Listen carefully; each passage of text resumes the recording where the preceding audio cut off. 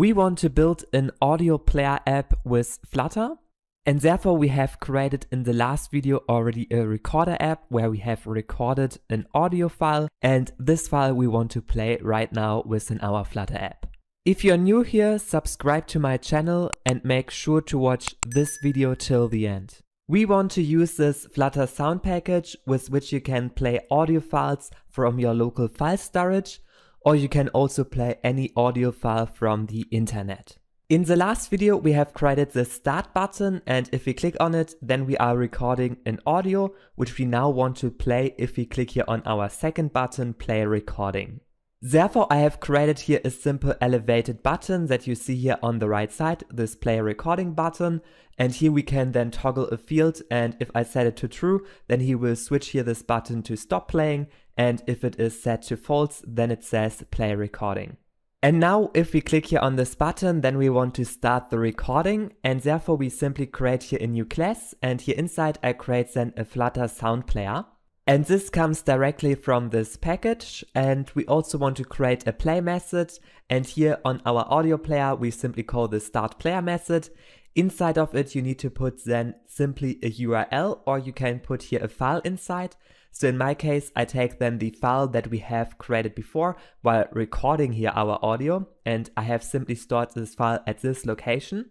And now we want to play here simply this file, and secondly we also want to create a method stop so that we can also stop our audio player. Lastly, we want to combine both of these methods inside of a new method, toggle playing, and here we basically check if our audio player is currently stopped, and if this is the case then we can start our player again, and if it is not stopped then we want to stop our player. So in my case I have made both of these play and stop methods private because I only want to use here one method and this is more convenient for me.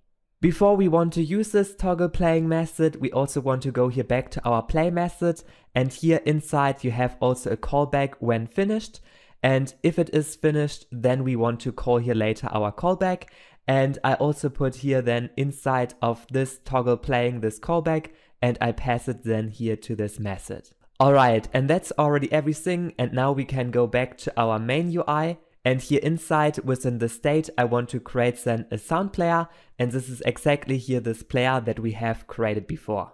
And secondly we want to make use of our player, so we want to access here this sound player, and therefore I simply go here inside of this play recording button, and if we press on this button then we want to call this toggle playing method that we have created before.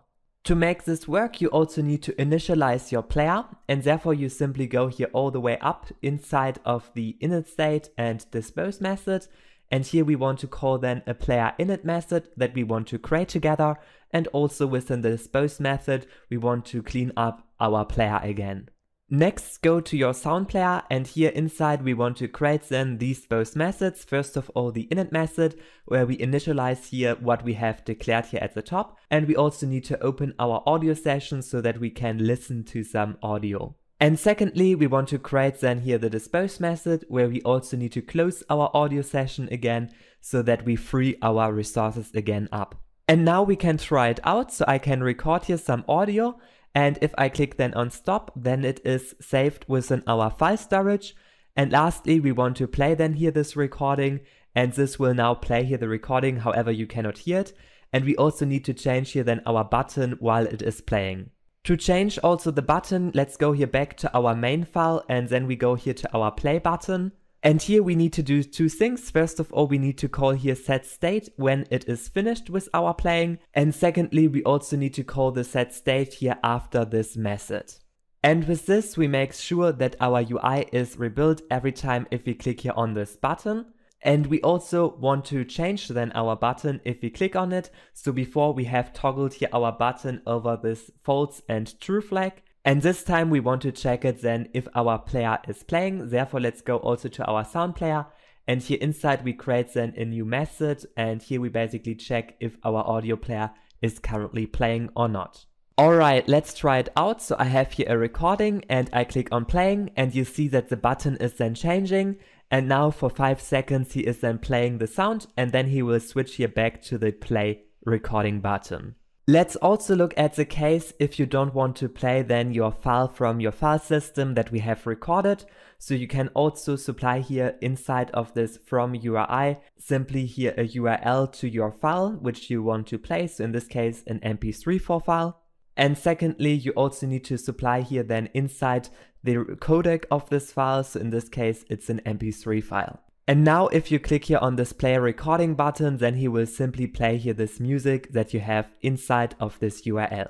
As a small tip, if you want to play any audio file from your assets or from your file system, then make sure that you check out here the documentation. And here inside you find then basically also the code how you can do it. So basically you create here a player and you call then this start player from stream. And here inside you get then also and load some asset data or your file data from your file storage. And after this you also put then the data inside of this player. So if you want to learn more about it, then make sure that you check out the documentation. And by the way, if you want to get here the source code of the sample application, then you can get it with the first link in the description.